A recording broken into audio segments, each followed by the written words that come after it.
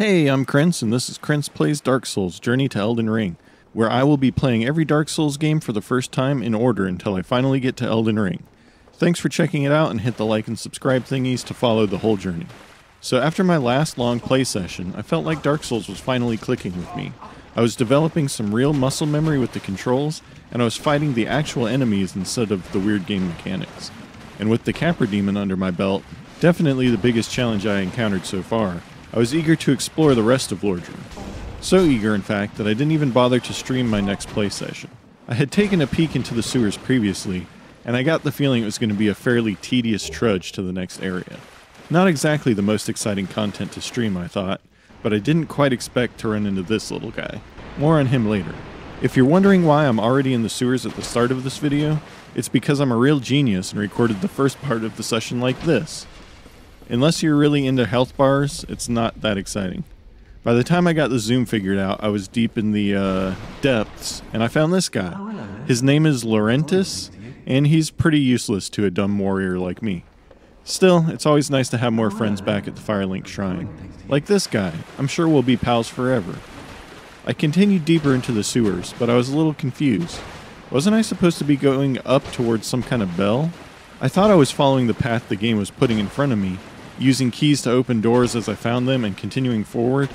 If only there had been some way to get further up in the undead parish. Any way at all. So for now I'm exploring the sewers, and it's not a lot of fun. It's twisty and confusing, with barely visible holes in the floor that drop you to lower levels and completely disorient you. It also has these gross blob things that are a big pain to kill. I mean, firebombs do work, but I didn't have that many. I did find a bonfire pretty quickly though, thanks to the master key, which would come in very handy. As I continued on, I saw this magic Elton John looking dude doing a weird little dance, but it didn't seem to do anything. He was easy enough to take out and, hey wait, why are these rats glowing?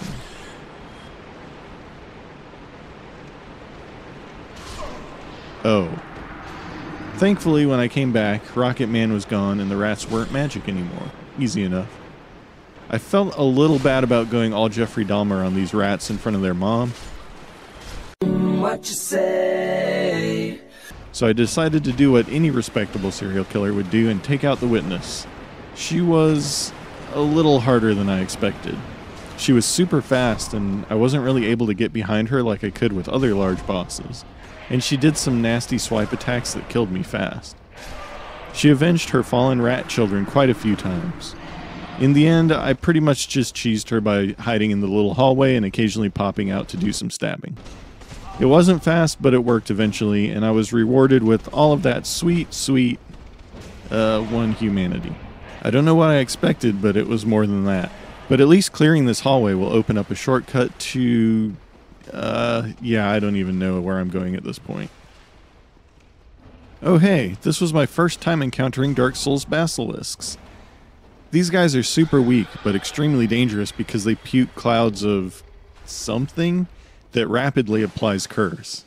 If you don't know, curse is pretty much the worst effect in the game. If the curse bar fills up all the way, which it does pretty fast, you die instantly. Even worse, when you revive, you are cursed, which permanently removes half of your health bar. Awesome. I got to learn this the hard way, but the warning that pops up after you're cursed reminded me that I had picked up a purging stone earlier. A lucky break. I was able to remove the curse, and I was very careful to avoid getting cursed again, since I only had the one. After a little more exploring, I ran into Domhall again, a vendor I had seen under a bridge near Firelink previously. It was pretty strange to find him hanging out down here, but he's a strange guy, so whatever. He sold some pretty decent armor, but I couldn't afford any of it yet, so I continued on. I cut out a lot of backtracking here because I got lost quite a few times. I really could not make heads or tails of the layout of this place, and repeatedly falling down holes didn't help. But eventually I stumbled my way into this huge room, which screamed boss fight to me, but I didn't really know what to expect. Oh hey look, a little alligator snake thing. Wait, what? Oh. Yeah, so this is the Gaping Dragon. A very unfortunately named and unfortunate looking boss that is absolutely massive. I had no idea how to fight this thing. Just look at me bumbling around trying to find an angle of attack. I tried blocking, that didn't really work. I tried getting on his sides to attack, but he would just spin around and swipe at me, or just jump up and body slam me.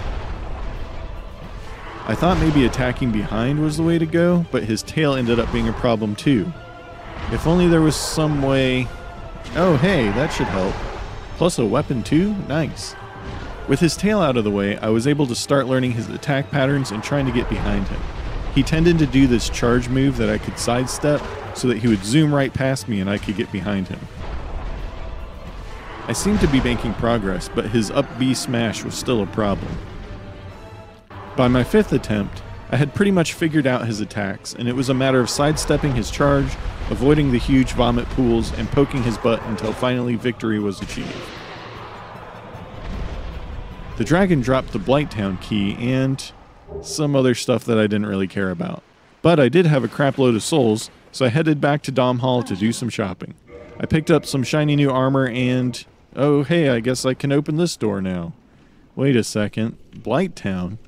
Okay, now I was really confused.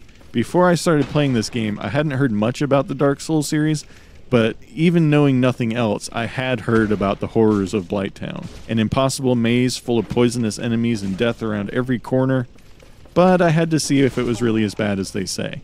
I took out some big boys near the entrance, and they didn't seem too bad, so I continued deeper. Soon these little golem-looking dudes started coming after me, but they weren't so tough either. The walkways did seem treacherous, and the verticality of the ladders was pretty confusing, but other than this creepy giant squid thing, this place didn't seem nearly as bad as I was expecting. In fact, it seemed kinda easy. Oh, okay, no, never mind. Please tell me I at least found a bonfire somewhere in Blighttown. Okay, yeah, I guess not. Well, that's enough sewers for now. At this point, I needed to take a step back and figure out where I was actually supposed to go, and how I missed the bell in the Undead Parish. I also knew I needed to get ready for Blighttown, and some NPCs had mentioned something about a ring I should find before I went much further. So stay tuned for all that and more on the next episode of Krentz Plays Dark Souls, and thanks for watching.